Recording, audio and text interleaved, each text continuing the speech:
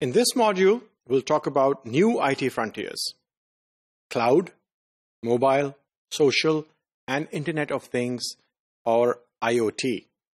So IT dynamics are changing the way we communicate, the way we work, and the way we live.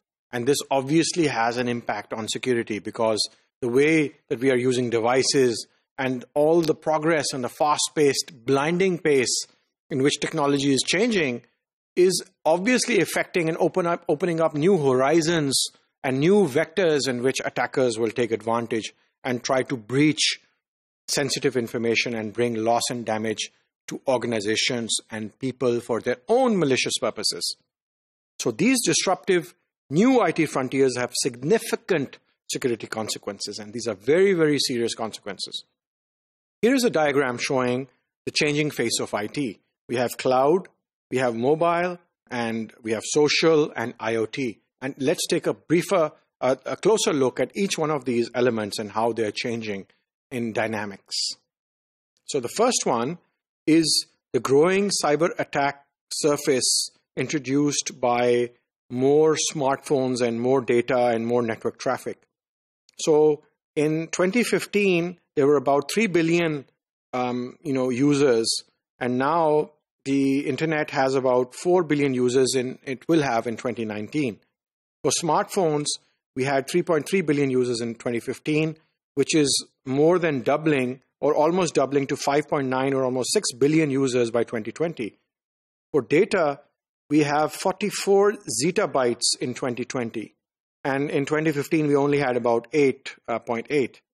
For IP-connected devices, the figures are astounding. 16.3 billion in 2015 and 24.4 billion in 2019. And this information has been extracted from a McAfee report on predictions from 2016. And you can go ahead and look at this complete report. And this infographic has been taken from that McAfee report.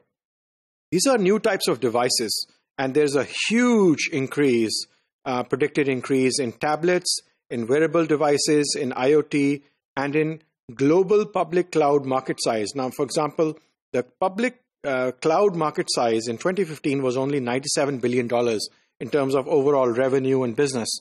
And by 2020, it will almost double to about $160 billion. And IoT devices are only 15 billion, a very small number in 2015. And by 2020, the prediction is about 200 billion devices. So the numbers are really huge. And in wearable devices, there's almost a 4 times increase in almost 4 years from 2015 to 2018. Now, look at the automobile attack surface in this diagram. And there are so many vectors and ways in which you can attack an automobile because of the IoT capabilities of these cars and self-driven cars. There's a smartphone which is embedded. You can attack the airbag. There's a vehicle access system. There's a steering and braking system.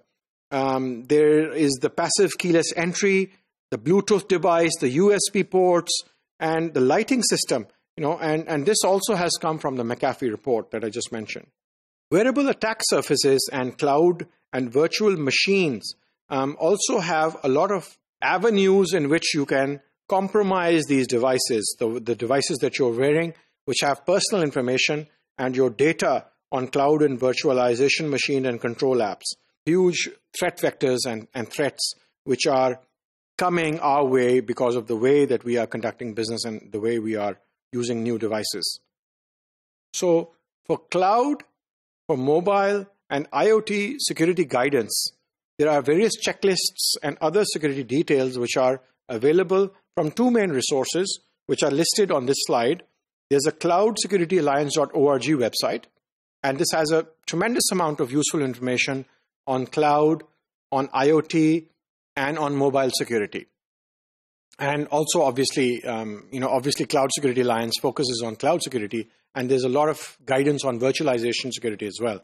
And then OWASP, the Open Web Application Security Project, provides a lot of useful guidance on all these aspects as well, on cloud, on mobile, on IoT. And then the strong point of OWASP, Open Web Application Security Project, is the Web Security Guidelines.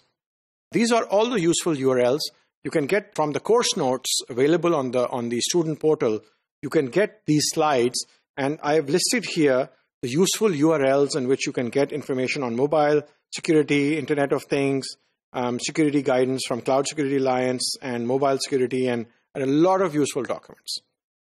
Thank you very much.